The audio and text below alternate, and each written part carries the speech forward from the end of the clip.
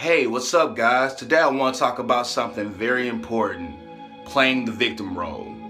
If life is like a movie, what role are you playing? Are you playing the victim role? Are you playing the hero role? Are you playing the villain role? I don't know. But a lot of people are playing the victim role because through their childhood, it wasn't the best life, So they start blaming people and things for why their life is not the way that they wanted to be.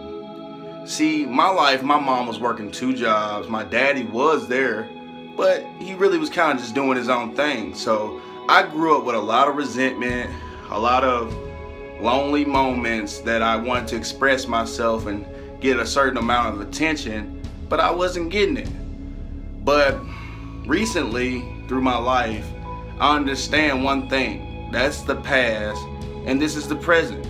I have the power to override that program. You have the power to override that program. Life is gonna have ups and downs, but it's all about how you perceive it. I can't go back in time and change the way my life, was going at that point in time.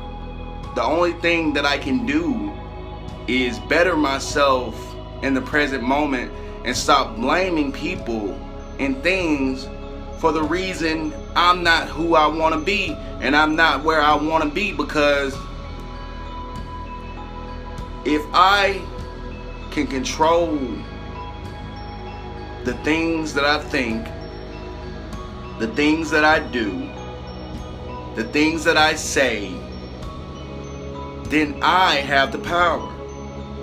But by me blaming things and people, I'm giving the things and people the power over me and how I feel. All I want you to do is understand that you have the power to change anything. Stop blaming people and things for why you're not where you want to be in life and start getting up and becoming what you want to be. I know it's hard because you're so used to blaming people. A lot of people blame their relationships and the people in their relationships because they're not where they want to be. And it's like a disease. All you got to do is understand that you have the power. And I'm with you 100% because if you need my help, I'll help and try to guide you through this. Because it's a lot of people out there playing this victim role, and I'm pretty sure if you were watching the movie, you would want to be the hero. I'm here to let you know that you are the hero.